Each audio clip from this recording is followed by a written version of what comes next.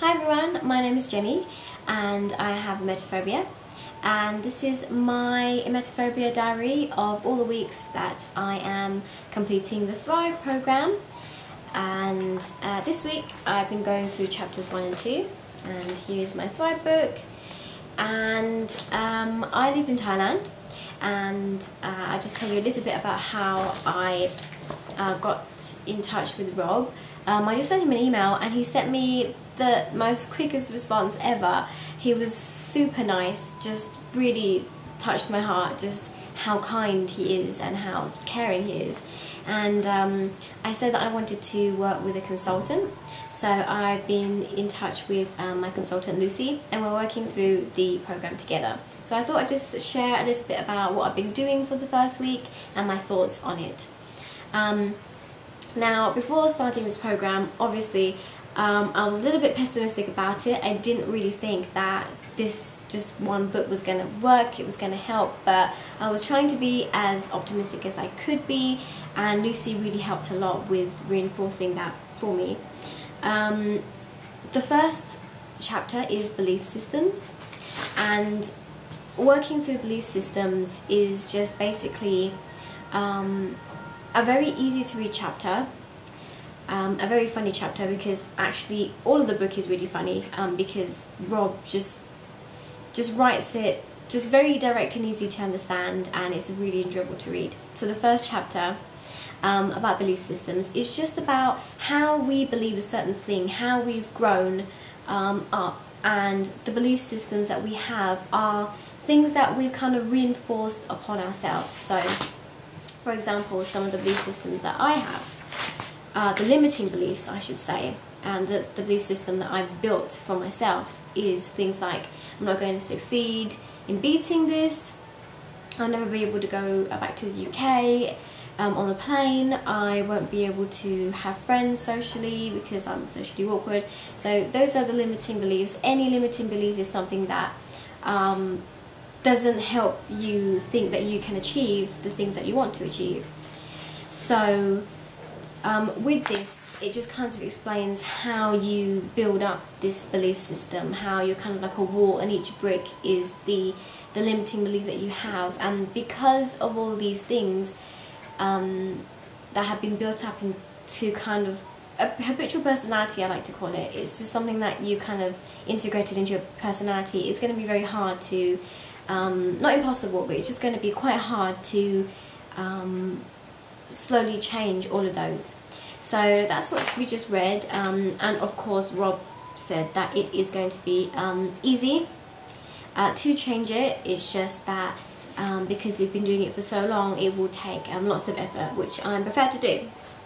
So I think another thing that's really important about this chapter is the locus of control quiz. So here's the quiz. It's 30 questions, and you can see mine is just like full of writing and highlighting. So it's out of 30, and it just tells you whether or not you have an external locus or an internal locus. External is more like you feel you're powerless and not very in control, but internal means that you feel like you know what you're doing and you are in control of everything. So obviously I have an external locus of control. I got a very high score in the locus of control quiz, and I've just been going back and trying to change each one. So what I've been doing is I bought myself some sticky notepad things. As you can see, there's already 2 on the wall there, and I've just written down all of the things that I'm going to change in the locus of control quiz, to change to be more internal. So that's what I'm doing, and I'm going to see how it goes. So far I've changed 5 already, but hopefully I want to change more as the course goes on.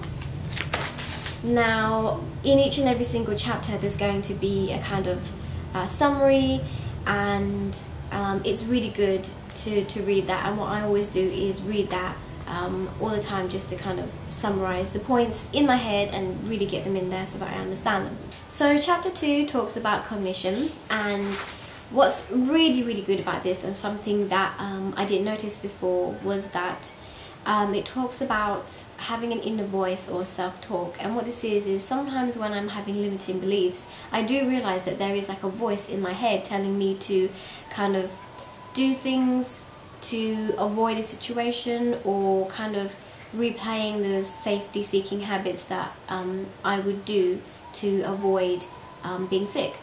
So this chapter really helps explain what that is and how to kind of differentiate it, whether it's a good voice or it's a bad voice.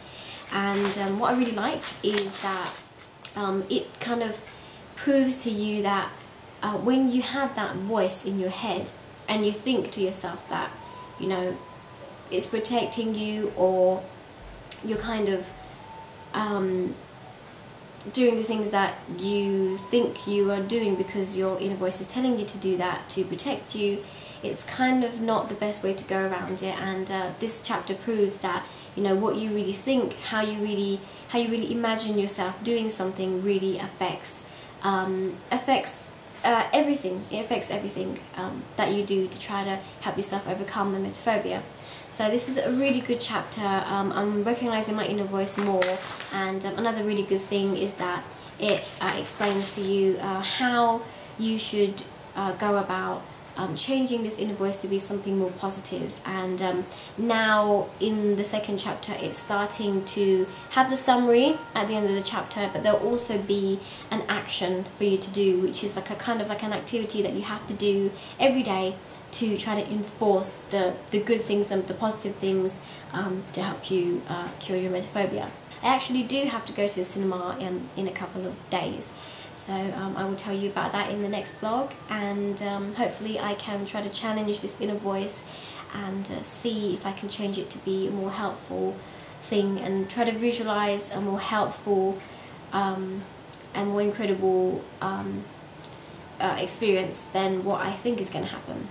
So that's been the first 2 chapters, and I'm really looking forward to next week, where I can do the next 3 chapters, and I'll come and tell you about it.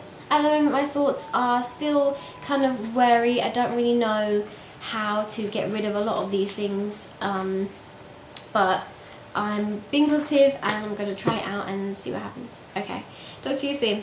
Bye.